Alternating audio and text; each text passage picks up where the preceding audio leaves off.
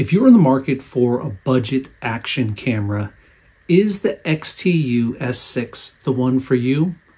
Let's unbox it and then find out.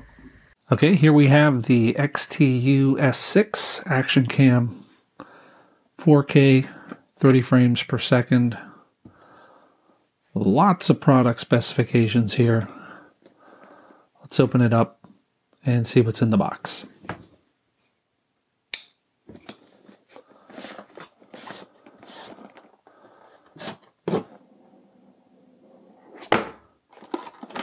All right, start with, we got our camera that's in this waterproof case here. Let's see if I can figure out how to get this open. There's the camera itself. Oh, we turned it on. Instructions. We don't need those. All right, yeah. Lots of accessories and doodads and mounting things. So a little disclaimer before we get into this video. XTU sent me this camera to review. I am not being paid for this review, and all the opinions in this video are my own. With that out of the way, let's continue. Budget action cameras are a dime a dozen these days, and with the proliferation of inexpensive sensors and processors, budget action cameras come and go from Amazon on a weekly basis.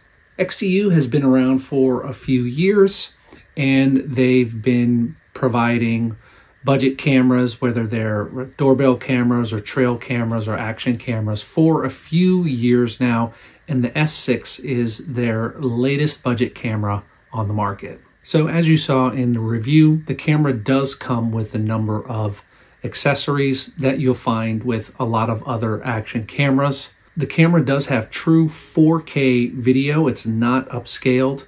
We're going to talk about that a little bit more. It has a 170-degree field of view on the lens. The stabilization is okay. The software package on this is a little bit clunky. The video quality is good. So the microphone on this camera is pretty good, but I did find that it's susceptible to wind noise. It only comes with one battery, which probably explains its low price. It uses an older Sony IMX386 CMOS, which came in the original Google Pixel, which I happen to have right here. So you've got a CMOS that's been around since 2015, 2016, not really the latest CMOS on the market. Additionally, it does feel like a budget camera. It's very plasticky, the buttons are very clicky, and like I said, the touchscreen interface and the software just really isn't the greatest. So like a lot of other budget manufacturers, the prices on the XTU S6 are all over the place. It retails for $219.99 on their website, but on Amazon, the full price is $139.99. With coupons and discounts, this camera prices at around $100 wherever you're going to buy it, and that's half the price of the Akaso Brave 8, which is arguably one of the best budget action cameras on the market right now. So if your budget is a little more flexible, you may want to look at something in the $200 range.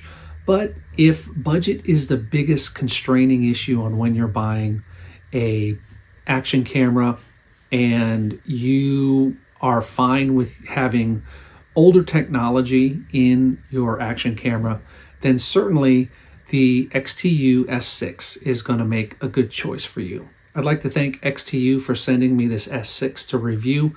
I'll be keeping it and using it. I ride an electric scooter, and so having this on me while I'm riding kind of acts like a dash cam, as if I was driving a car, and it protects me if I'm ever in an accident or anything like that. Thanks for watching. I appreciate everyone who watches the videos here, and keeping with the randomness of this channel, next time I'll be reviewing a cordless coffee grinder. So until then, talk to you later.